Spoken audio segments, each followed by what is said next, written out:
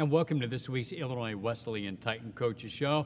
I'm Eric Stock, joined by Kyle Schauls, the head men's soccer coach at Illinois Wesleyan. Coach, it's good to have you. Good to be back, Eric. Thank you. You get your first win this past week, defeating Dubuque on Saturday. First, let's take a look back at the game against Benedictine, a tough 1-0 defeat.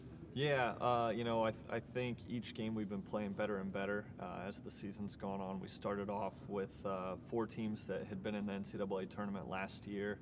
We sort of got our feet underneath us. We started playing better. We got some guys back from injury, and really both Wednesday and Saturday this past week I thought we played very well. Could have gotten the result on Wednesday, just couldn't find the back of the net.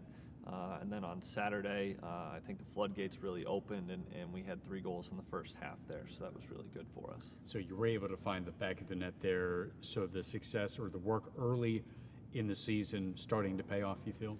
Yeah, I think so. We've still got a bit of the injury bug. It seems like each time we get a guy back, then someone else gets hurt. So we're really fighting that off, but it's just next man up mentality, and our guys have done a really good job. The guys who have stepped up in those positions have played really well and allowed us to use our depth continually through this. A special night for a couple of reasons in that match against Dubuque. That was a Lace Up for Pediatric Cancer night. Players in gold shoelaces as part of this effort. And if you could explain what you feel that means and what that represents and how the soccer team was able to help. Yeah, it's just a fundraiser for the Lace Up for Pediatric Cancer Foundation, which is a nonprofit organization. And basically just the sale of the laces themselves, everything goes towards helping families and pediatric cancer programs at hospitals as well. So just a little something that we can do with our program, and our guys are proud to wear the laces. I'm still wearing them now. I think most of our guys still have them in their cleats as well. And it was named after a young man who had Ewing's sarcoma, a rare bone cancer, and he lost his battle just shy of his 15th birthday. So it's great to see that the program is helping to support that cause in any way it can. Absolutely.